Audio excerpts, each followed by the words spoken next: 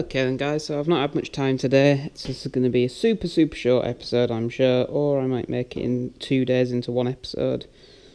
No, so I don't always make it one video. But yeah, I've cleaned up a lot of the crap off here, all the under seal and seam sealer and stuff. I was just spent quite a lot of time actually trying to work out what panels and what new panels are part of which bits I need to replace and everything. So I found out that this top piece here is part of the new closing panel, so I sort of peeled that off. And well, that's about all I've done really, because I spent ages just looking on Minispare's website and on M Machine and stuff, trying to work out what panels you can and can't buy and what comes with what sort of thing. So yeah, anyway, this put up a bit of a fight. It took a while to get off, but that's off now. So yeah, I'm not quite sure what's with this. That's going on with this closing panel. It's quite clearly had a new one before, because this bit here, I don't know where it was now. I don't know which way around it went. Something like that. But along this edge here, it was already like cut off, and this closing panel's been added on after. It's not like it might have been a homemade thing or a non-heritage panel, but either way, it's some reason not part of that. Anyway, so that's kind of that. So yeah, my London to Brighton prep video, which will probably be the one you saw before this one. I shot that today, so I've been working on that today, and I'm now going to see a friend with a micro-engined Mini because it's not working, and London to Brighton is in 3 days and she wants to take it to that. So yeah, we're going to go and hopefully fix that this evening as well. So yeah, not had much time on this today. Oh wow, well that needs tightening up, doesn't it? Look at that gap. Right, okay, so right, I'll tighten that up and then I'll be off, and maybe back tomorrow, get this side peeled off and some more bits cut out maybe, we'll see.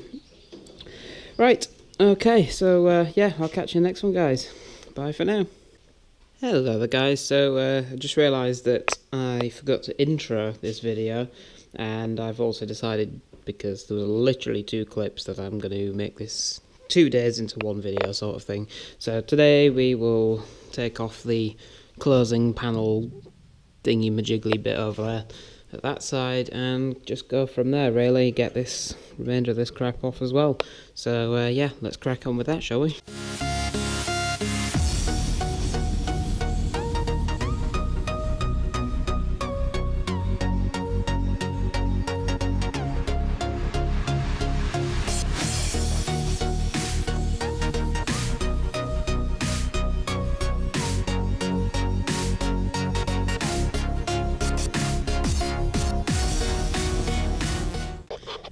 Okay guys, so just got this plate off at this side. What a nightmare.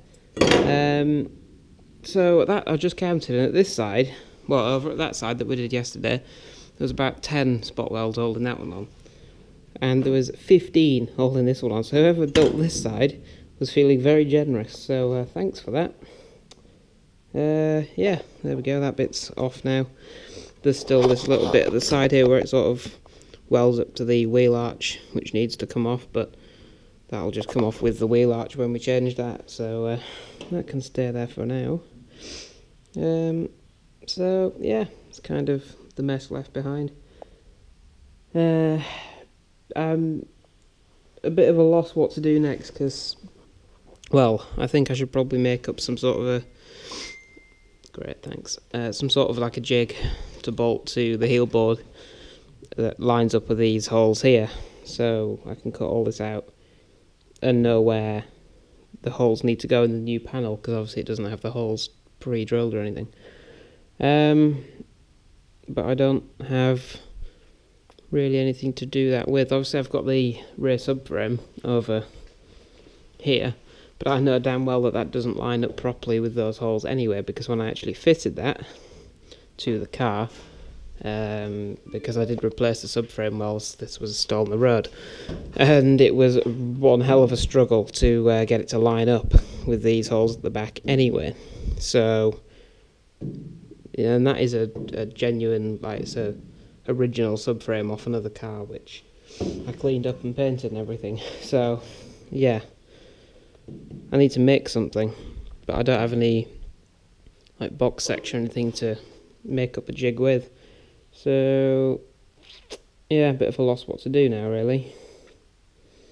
Whether I just try and peel back at this repair panel that someone's made, you know, just cut along where these welds are, and then, yeah, I don't know what's best to do. Bit of a pickle. So, yeah, I'll just sort of contemplate that and get back to you soon, I guess. Decide how I'm going to do this, what I'm going to do now.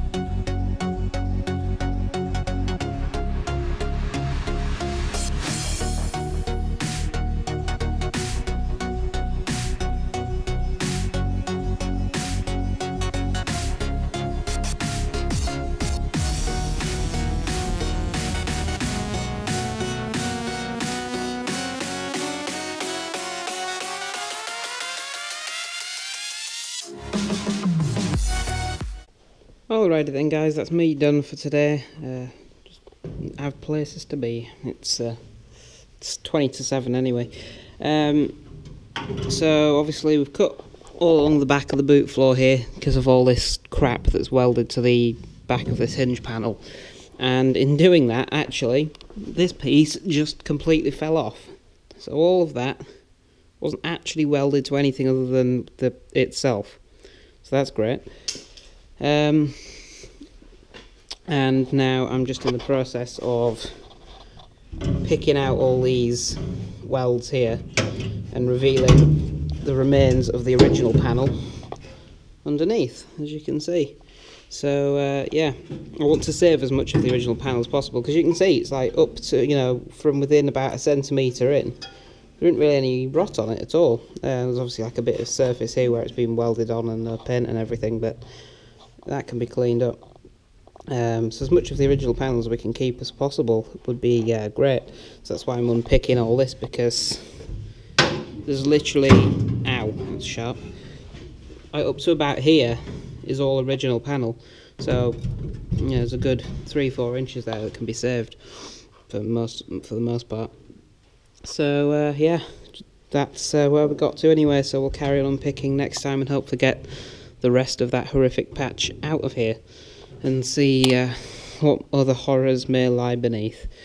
So yeah, not much structure left in the rear panel here, as you can see, but that's going to probably be going anyway, because it's just there's nothing really left of this lip, and underneath the rear lights, especially at this side, is just gone. So it's going to need, I think it's ideally I want the panel that comes up to about here, just that goes the whole way along the bottom. But yeah, that's about 200 quid just for that panel, and for an extra 20 quid you can get the rest of it, which comes from here all the way up to the bottom of the rear window. So all that for 220ish quid, or just that for 200. Makes sense, doesn't it? So it might even be worth just getting the whole thing, spending that extra 20 quid, cutting out the bit I want, and either keeping the other panel, or just selling it on to someone maybe who needs all the rear window bit or anything round here, whatever. I'll probably make more than the 20 quid extra back easily. Whatever, anyway, I'll see. But yeah, it definitely needs that lower part of that panel. But yeah, that's gonna have to wait a little bit anyway. So yeah, that's where we're at for today. So this is gonna be the last video I'm making now. The last one I'm recording before London to Brighton. So it's a Wednesday today. Tomorrow I'm getting my stuff ready for London to Brighton, cleaning the car, etc. Friday I'm at work. Saturday down to London. So yeah, just tidy this up and I'll be off home, and that'll be it until next week now. So yeah, there we go. Thanks for watching, guys. Like the video, subscribe if you haven't already, and yeah, we'll catch you in the next video. Bye for now.